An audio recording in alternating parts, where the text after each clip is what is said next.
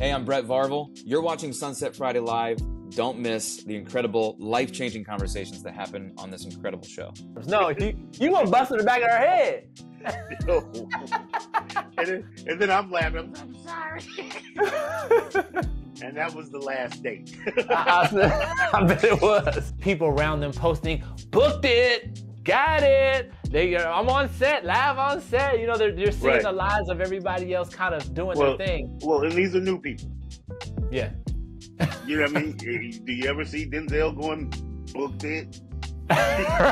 If Jesus were standing in front of you right now, what would you say to him? Thank you. Thank you.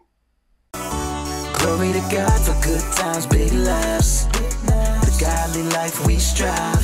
Turn it up for the King right here on Sonset Friday Live. Let's go. Hey. Sonset Friday. Sonset Friday. Sonset Friday Live.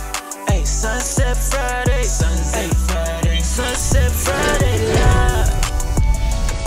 Welcome to Sunset Friday Live. I'm Anthony Hackett. Adana is not here today, but this is your home for Christian life and entertainment, and I'm excited. We got a good guest today. Really exciting. Can't wait to talk with him. This is Mark Christopher Lawrence. We're really fast. Let me just tell you a little bit about this guy real quick before we put him on the screen, okay?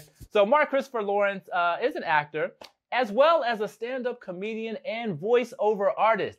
He's known for such roles as movies like Terminator 2, Judgment Day, Tales from the Hood. I remember that joint, man. That was scary too. Planet of the Apes, Lost Treasure, The Pursuit of Happiness, as well as more recent films such as Family Camp and Bringing Back Christmas. This guy's all over the place, man. He's doing his thing. I mean, this goes on and on. Let's not forget about his TV credits, appearing in Martin, Murphy Brown, Seinfeld, Third Rock from the Sun. I mean, I just need to stop. It's too much. Go to his IMDb and look up this brother. Ladies and gentlemen, I present to you the awesome actor, stand-up comedian, and cool guy himself. This is Mark Christopher Lawrence. Welcome, sir.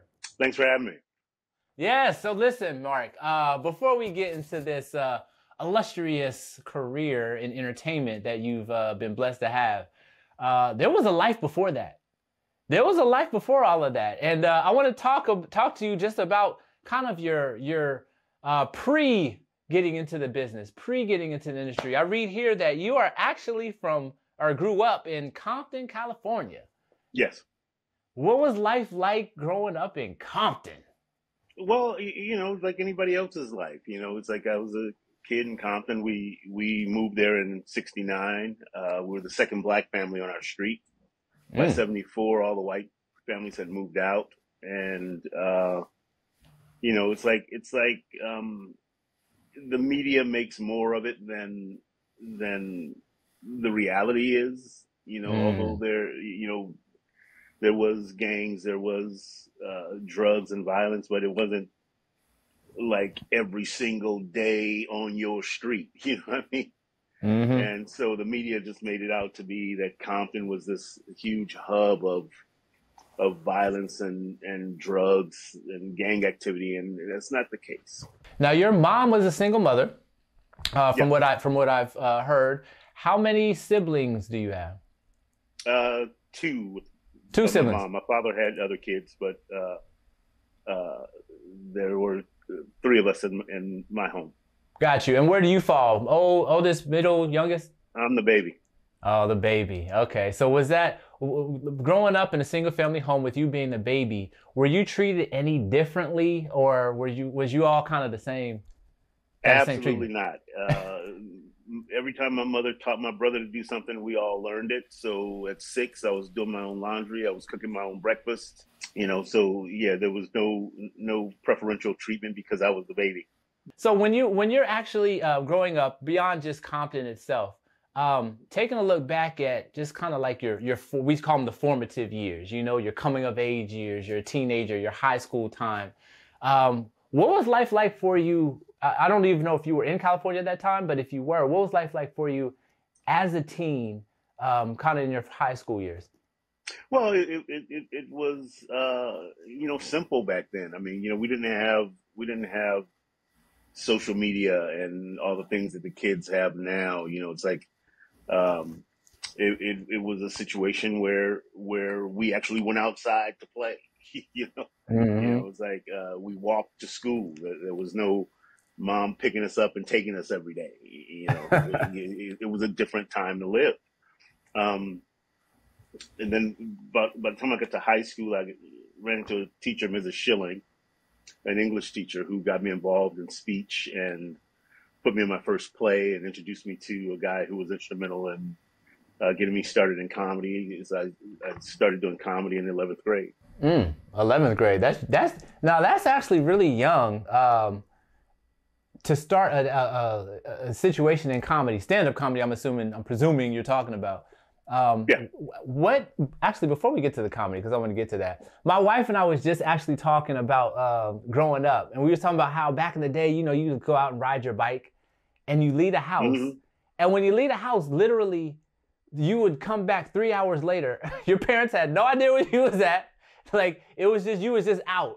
And it's like, that doesn't happen at all these days. Like, I wouldn't even dare allow my kid to just go outside for 3 hours and then come back later talking about his dinner ready.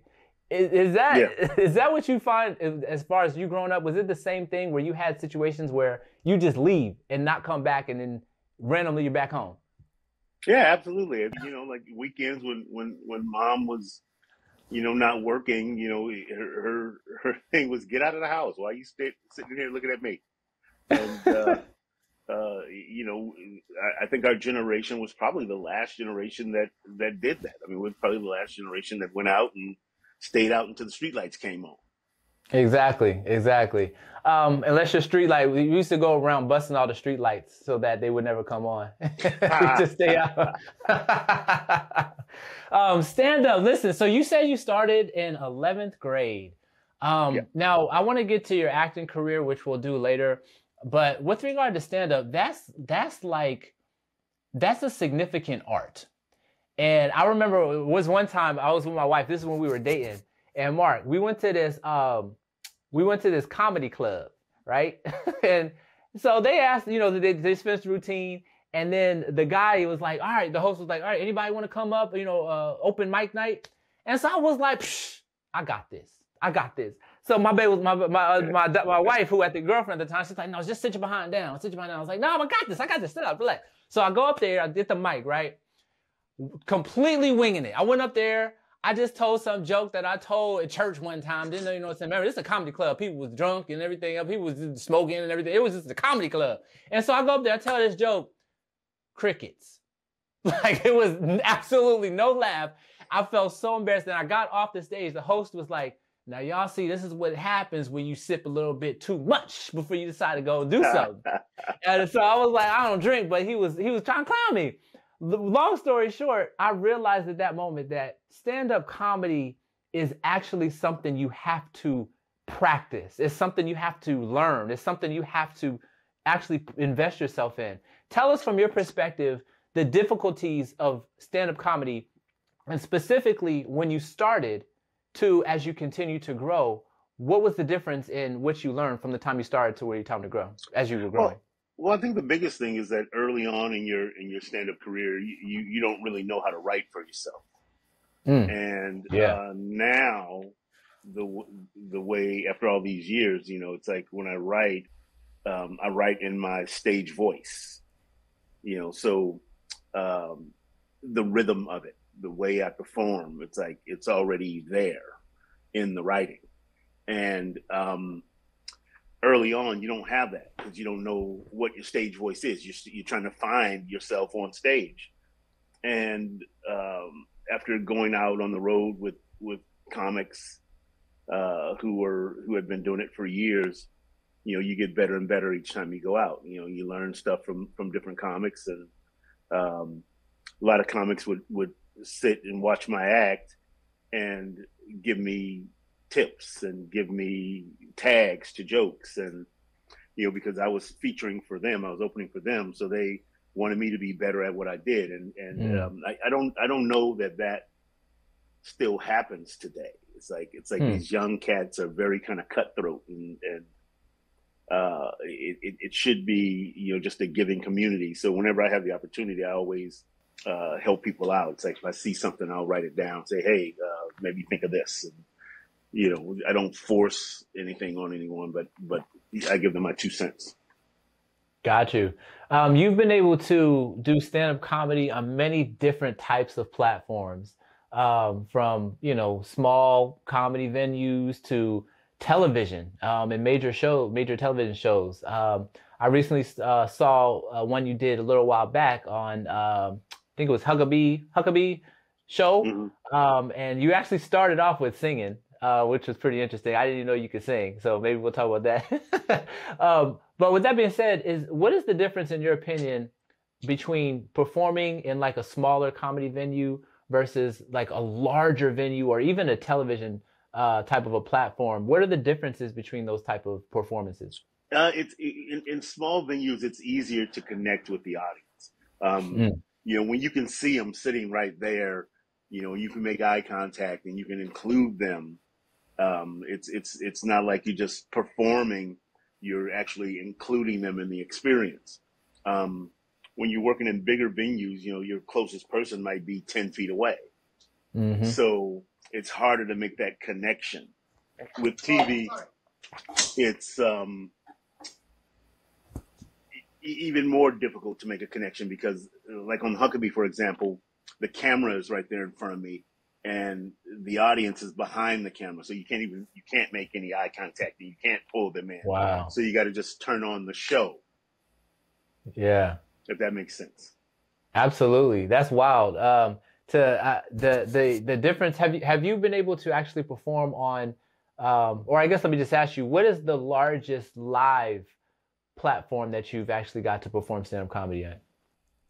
I did a show for Praise Fest Ministries at Rupp Arena with Bill Engvall, Sinbad, and Henry Cho. Woo. And so that was about 10,000 people.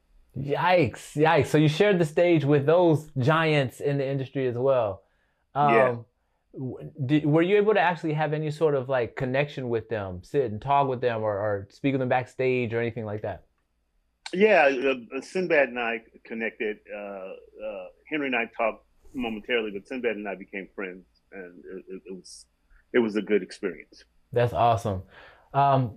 Would you say there are any challenges being a Black person or a Black man within the comedy realm specifically, versus if you weren't Black? Are there opportunities that may not open as easy, or are there more ladders you have to climb? Are there any particular struggles or challenges as a Black male in the comedy industry, stand-up comedy industry? No, I don't think so. I think funny is funny.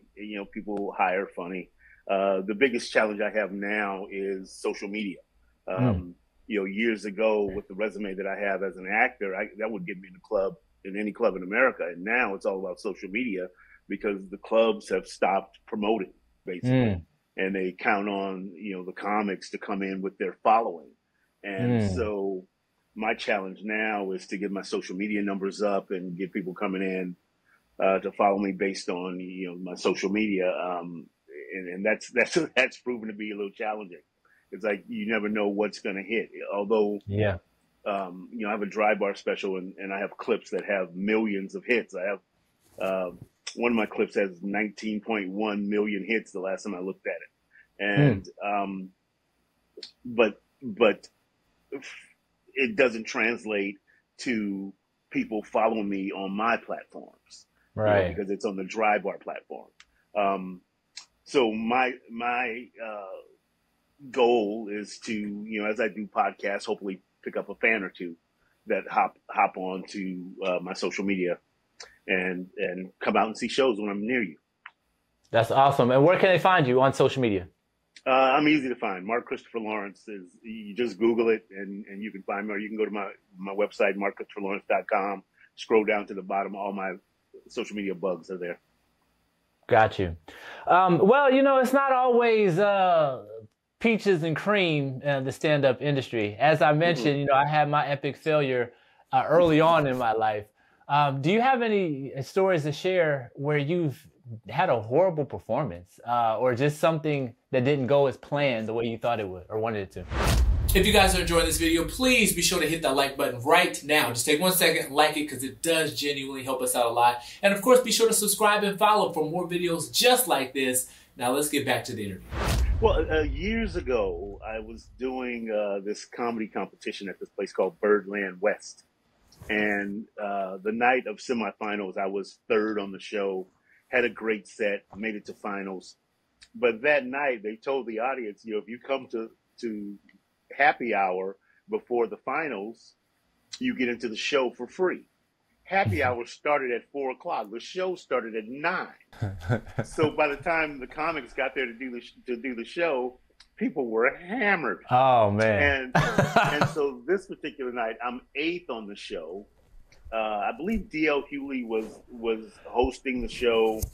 A lot of known comics were on the show, and Ricky Harris, who I thought was crazy funny, he was third on the show that night. And about 2 minutes into his 7-minute act, he went to his best joke and got nothing. And there was a lady in the audience who she would sit, she would listen to your joke, it would land, you get nothing, and she would laugh at you. Oh my goodness. and so every comic was just, you know, in this turmoil of people are just so drunk, they're not laughing. You know, they're just watching.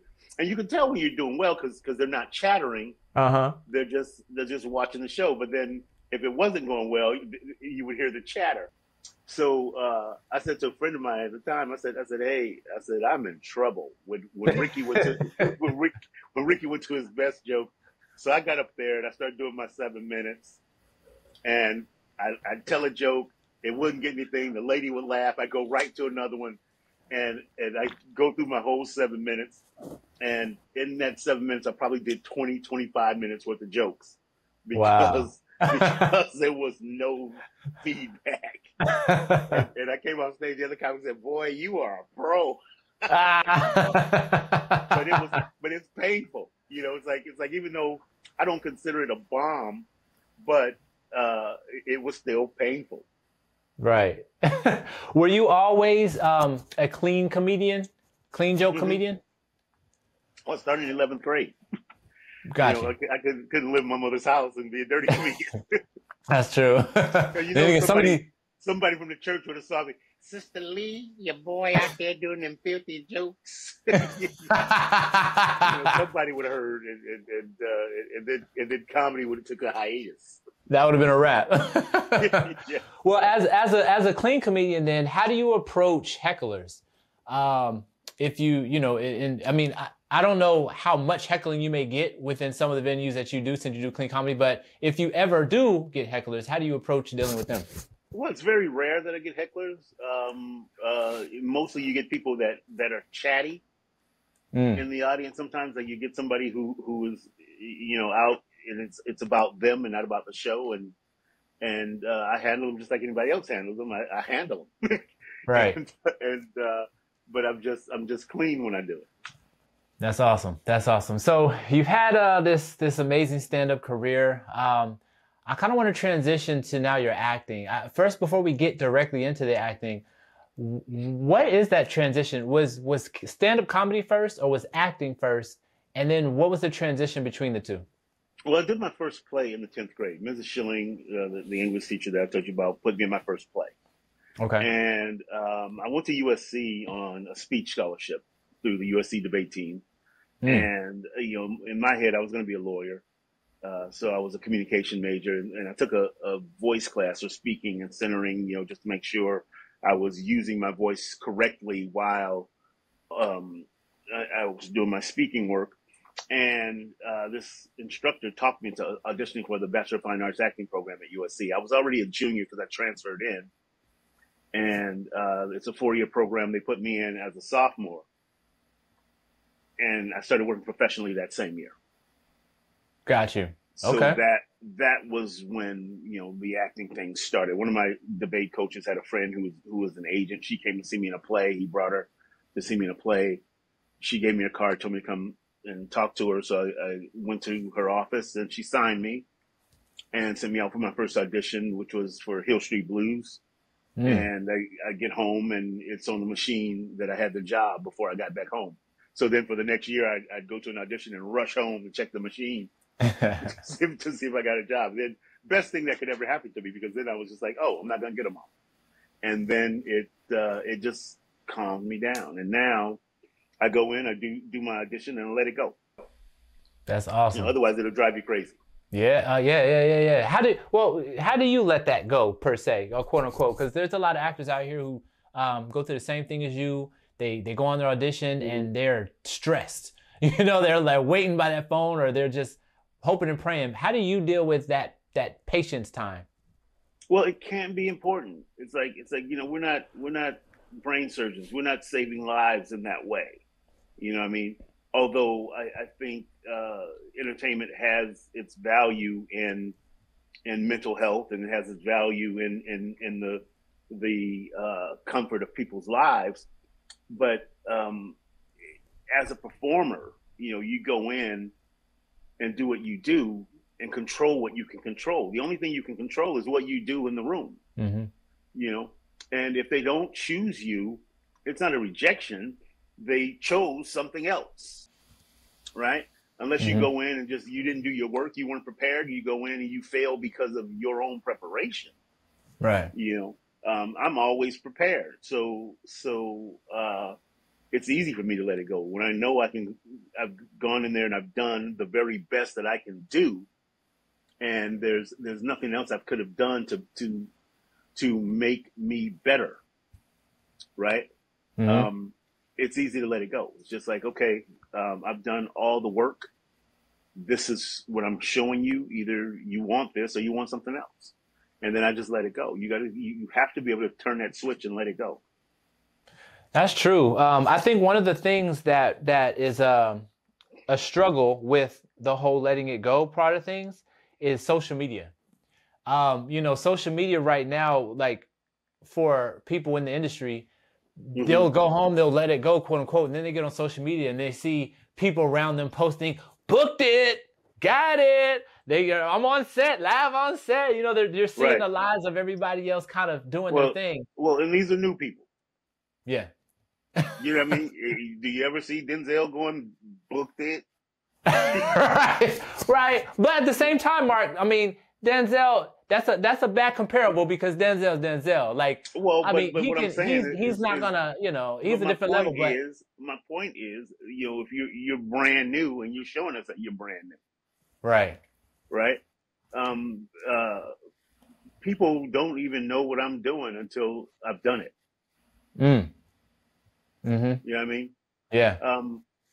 Because you don't know what the final product is going to be. My first job on Hill Street Blues, I was still at USC, and we had a watch party in the debate room, and it came on, and it was so fast that you blinked, you would have missed me. And so I stopped telling people what I was doing after that, and it just makes life a little easier. It's like okay, people are expecting to see you, but you don't know how they're going to edit it. You don't know how it's going to end up. Right. You know what I mean? Right. You don't know if they're going to use your best take. For example, I was on Pursuit of Happiness with Will Smith, and one of the scenes where he comes to get the money from me, my best take was the second take. And when I saw it, I was like, oh, they didn't use my take. You thought it was the best take. No, it was. It was my best take. Yeah. Okay. But it wasn't necessarily his best take. I got you. Yeah. Well, that's part of the business too. Being able to be part of a film or a project as an actor specifically, and not knowing exactly how the end result will be. So with that being said, how do you choose your projects? I mean, what is your selection process for even projects that you seek to audition for, or projects that are brought to your table to offer you? How do you choose that? I don't turn anything down, period. Anything that comes to me, I do it. And I had this conversation with Della Reese. I did an episode of Touched by an Angel, and Harlem Nights is a crazy funny movie. And I talked to Della Reese about it when I got there. I said, hey, I just watched you for like the 20th time in Harlem Nights. And Della had a church, right? And so I said to her, I said, she says, oh Lord, they had me cussing like a sailor. I said, yeah, that's what I want to ask you. I said, did you get any pushback from the congregation or from Christians at large because of your language in that show? And she said, baby, let me tell you this. She says, you're asking because you're wondering about picking and choosing parts. She says, look, God won't bring you to something that he doesn't want you to do. Although we have free choice, he brings you somewhere and puts you in situations possibly because he's trying to reach somebody else. You know, he's using his love and light shining through you to reach this person over here who doesn't know him. She said, so take your job. She said, if somebody doesn't understand that that's a character that you're playing, that those aren't your words, those aren't your feelings, then that's their problem, not yours. And that makes a lot of sense to me.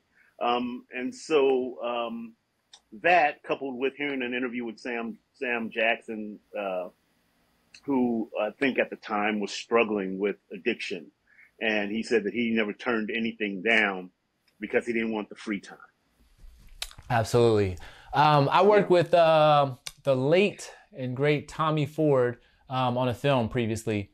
And Tommy and I were at USC at the same time. We were 100% of the Black population of the USC Bachelor of Fine Arts acting program for the graduating class of 1988. Wow. He and I were like brothers. That's a fun fact. And of course, rest in God, Tommy. But he, when I worked with him, I asked him, has there ever been a project you worked on that you were like, oh, why did I do that? What they doing? And he was like, absolutely it was. It's happened many a times. And so you know, pretty much saying yes to the majority of projects that may come across. Has there been a project for you that you worked on, and you don't have to say it, but has there been a project you worked on that's like, oh, why did I do that? There's been a couple that, and it was more about the people than the project itself. But it's funny. It's like, it seems to me that sometimes, you know, when you're doing these lower budget projects, like if I came to you and I said, hey, I have this low budget film I'm working on. We'd love to have you, blah, blah, blah, blah, blah. And we get you there. You know, as a producer, I'm treating you the best that I can because technically you're doing me a favor. Right. Yeah. You know what I mean? And so I've been on a couple of projects where I'm doing a favor. You know, because really it's like it wasn't enough money to make it make sense to do. And then wasn't treated well. You know, it's like if you're barely paying me, you should probably be treating me very well. Agreed. Yeah. You know what I mean? So that I want to work with you again. Absolutely.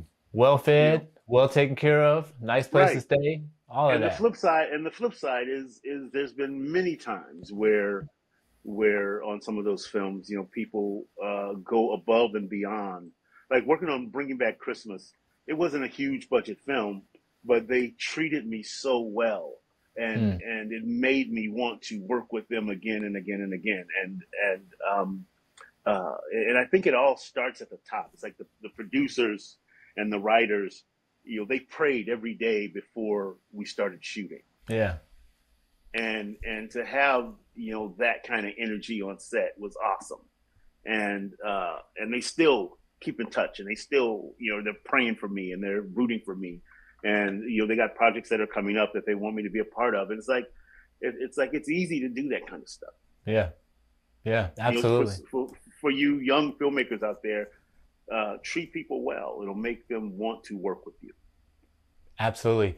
With that, what type of directors do you like to work with? What's the directing style that best works with Mark Christopher Lawrence? I like directors that know what they want, and they don't necessarily have to hold my hand for me to get there. Just tell me what you're trying to achieve, and I put my spin on the character to help the project get to where it needs to be. I'll give you a couple examples. Bringing Back Christmas, Lisa Arnold was very hands-on. And, you know, every scene, she'd come to me and she'd give me a little tweak on a scene. She'd give me a note that gives it a tweak. Fear of a Black Hat, for example, Rusty Cundiff, the way he worked, he was just like, hey, we have to say these words to move the story, but do what you do. So he gave you that freedom to play. So it was more like a mockumentary. So that he'd come in with a skeleton script and say, we got to say these words to move the story. And so having somebody trust you enough to give you that freedom, you know, to explore your character and to be funny in the scene and know when to give and take is awesome. Then there's directors, you know, like Pursuit of Happiness, the director there, Gabriele. He told me, he said, you know, I didn't want to hire you. He said, because you were funny, and I didn't think it was a funny role. He says, but I knew it needed a rewrite, and so I'm so glad I hired you because you're bringing stuff to it that's not there. Mm. Okay. And that's those are the kinds of directors that I like to work with. They know what they want, and they get it in different ways. Right. That's awesome. Yeah. Do you prefer comedic roles or dramatic roles? And I'm sure obviously you do either it's fine, but is there a preference, or is there one that you find yourself more attracted to? I think I'm a stronger dramatic actor than I am a comedic actor, but my career has been mostly comedy. The agency that I'm at now, they totally get that I can act. And I feel like I'm a better dramatic actor because I work harder at the dramatic stuff, because you got to dig into your life to find things to help you get to ugliness. Mm-hmm. You know what I mean? Things to help you get to emotional responses that portray what the character is going through. What role does your face play in everything that you do, whether it's comedy or whether it's acting or even, you know, your just your life in general? What role does your faith play in navigating those areas of your life? Well, faith is first and foremost in my life. You know, it's like I wake up praying, I go to sleep praying. I fall back on prayer throughout the day. Sometimes I wake up at 3 a.m. for no good reason. You know, and I open my phone, I look at my prayer list, and I go down the list and pray for people by name. Wow. Until I get sleepy again. You know what I mean? Wow. And so faith is part of my life. It's not, I don't think it dictates the way I work. It's a part of who I am and a part of what, you know, it's like my belief system. Got you. Could I please be added to that prayer list? Go ahead and drop my name on that bad boy. I'm not joking. I'll put you on there. I will. I appreciate. Put me on yours. Absolutely. 100%. So with regards, staying on the track of your faith and just that aspect of it, what has been your, I guess not necessarily, I guess a brief kind of compact version of this, but your faith journey in knowing God and knowing Christ. I mean, did you grow up and always had a strong relationship, or was there a point in your life where that relationship with God actually hit harder than previously? Well, I grew up in the church. You know, it's like you couldn't live in my mother's house and now go. You know, okay. so I accepted Christ as my personal savior early in life. And when I went to college, you know, for some reason I decided I don't have to go to church. I'm not living in her house. So, you know, I can still be a Christian and I go to church. And then, you know, some years later, I had the feeling that something is missing in my life. And I knew what it was. It was God, because I wasn't going to church and I wasn't around like-minded people often. And that's when I decided it's time to get back. And once that happened, you know, it's like the weight that came off of me was immense. You know, it's like you know that verse, you know, peace beyond my understanding was there. You know, and I think making that decision to just stop going, I think a lot of young people do that. I think because they grew up one way and there's a strict household and they decide, well, I'm grown. I ain't got to go to church if I don't want to. And then things start happening in their lives that they don't quite know how to handle. And I think for me, once I recognized that my life was missing something, and I was like, okay, I need God back in my life, because God is steady. He doesn't leave us; we leave Him. Right. God is steady, and that's where I was when I came back. That's awesome. So we're gonna dive into what we like to call the appeal in just 1 second. But before we do, I just have a couple more quick questions on the acting side of things. You've been blessed to work with some very notable people in this industry on different levels, whether it's large or small. You've been able to be in those circles and in those films. One of my favorite films that you're in is Christmas with the Cranks with Tim Allen. If you just take a second, just tell us a little bit about your memory of your experience working on that particular film and working with Tim Allen.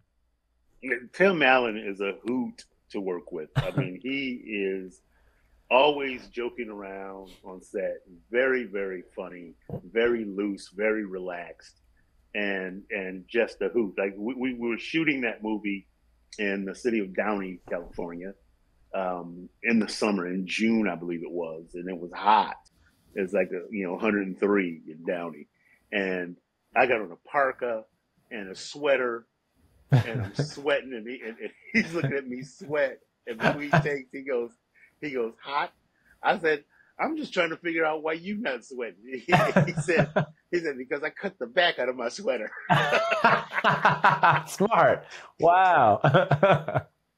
And so he was fun to work with. And Jamie Lee Curtis was awesome. My first day on set, I'm sitting in my trailer with the door open, and she just steps up and comes in and gives me a hug and says, hey, welcome to set. Let's have some fun, blah, blah, blah, blah, blah. And just really down to earth. And I told her, I said, the last movie, horror film that I watched that made me jump was, I believe it was Halloween with you. I said, and I told her the story. I said, I was on a date. I was in college. And so I'm sitting there and I look at my watch and put my arm around her. And as soon as it landed, something happened on screen that scared me, and I hit her in the back of the head with my arm. And people sitting behind us laughed the rest of the movie. I told her the story. She was cracking up. I thought you was gonna go a different route. I thought you was gonna say you was going like this, and she would jump and fall into your arms. No, you gonna bust in the back of her head. No. And then I'm laughing. I'm sorry. And that was the last date. I bet it was.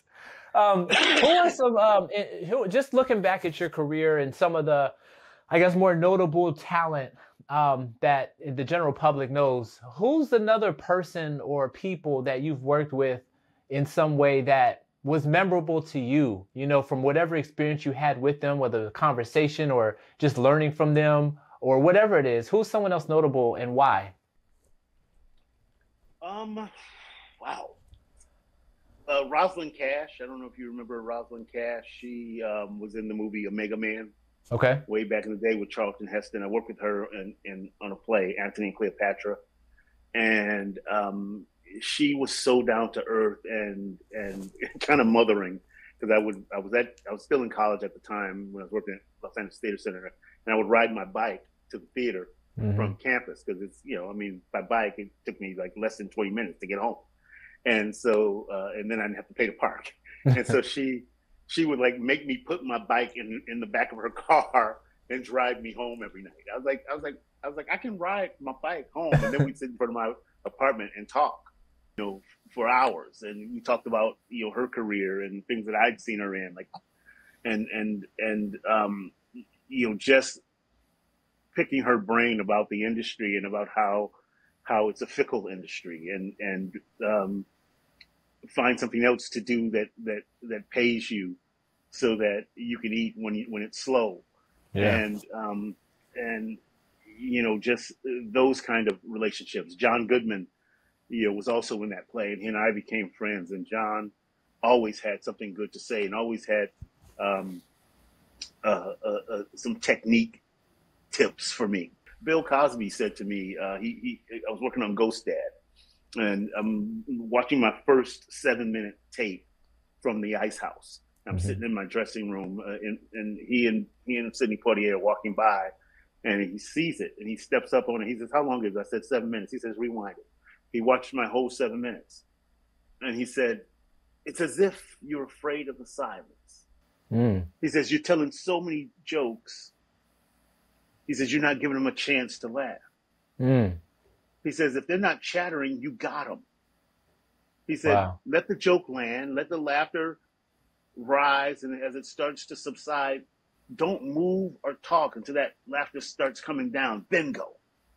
And I went from an opener to a middle act, a feature act, overnight by taking that note, because I went from 7 minutes to about 25, 30 minutes. Wow. So I was doing that many jokes in that amount of time. I was just not giving the audience a chance to breathe.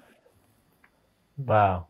That's awesome, And now man. you can see it. Like when you watch my act, you can see the pause and the go.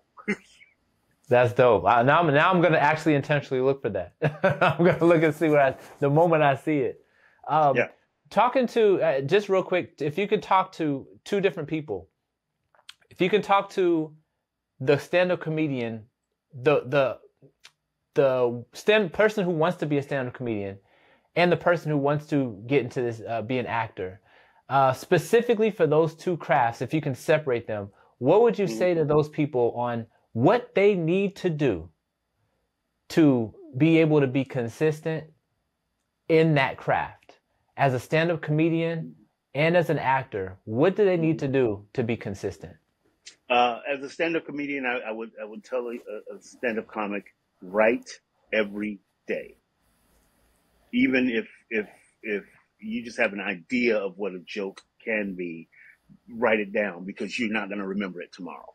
And write something every day and get on stage as often as possible. If you can get on stage 5 nights a week, get on stage 5 nights a week, because that's what makes you better. The actual performance and trying stuff out and taking risks with new material, that is what makes you better. As an actor, I would say, don't stop training.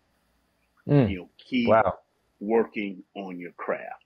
And even if that just means, when you're not doing TV or film, get into a play, because that helps you. It's like that feeds your instrument. It's like, if you look at your body, your mind as an instrument, the way you keep it well tuned is to do it.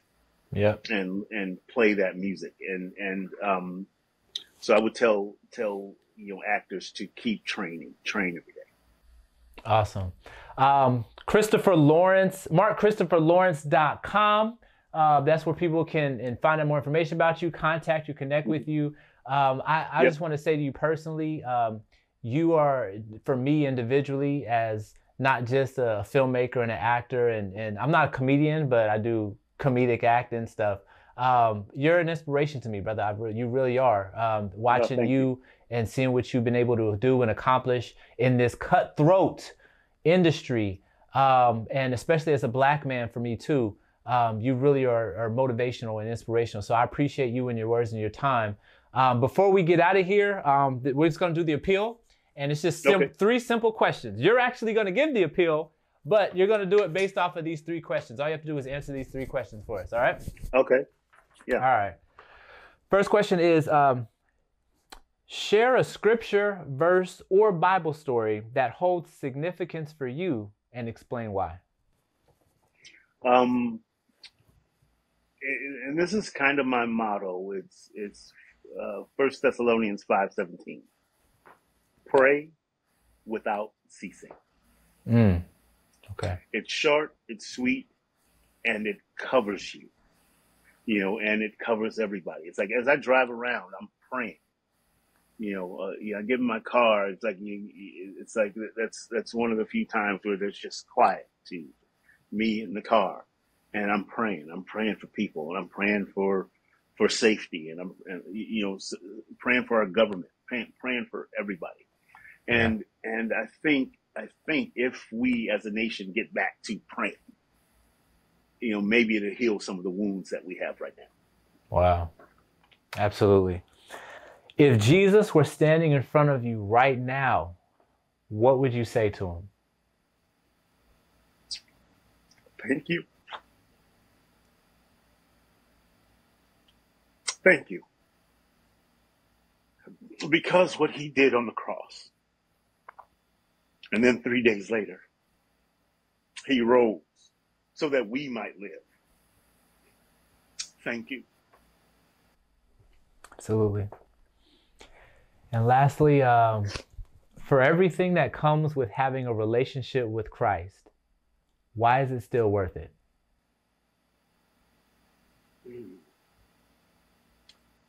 Because where we are now is temporary. The things that you're going through now are temporary. The persecution that you're feeling now is temporary. The illness that you have right now is temporary. The bills that are piling up is temporary. But your relationship with Christ is eternal. When we have shuffled off this mortal coil and we're resting in the bosom of the Lord in heaven with our new bodies, our new minds, not needing anything, not wanting anything, just worshiping and enjoying being in the light of the Lord, it's worth it. Beautiful. Ladies and gentlemen, Mark Christopher Lawrence. Thank you, sir. Thank you, brother. Thank you for having me. I appreciate you. Absolutely. When you work on your next film, think about me. Oh, you mean since I know you don't say no, you getting a call? I gotta make sure it's a role that you go. I'm gonna create a role where I know you would say no to it, just so I can get a first no. Glory to God for good times, big laughs. The godly life we strive. Turn it up for the King right here on Sonset Friday Live. Let's go. Hey. Sonset Friday. Sunset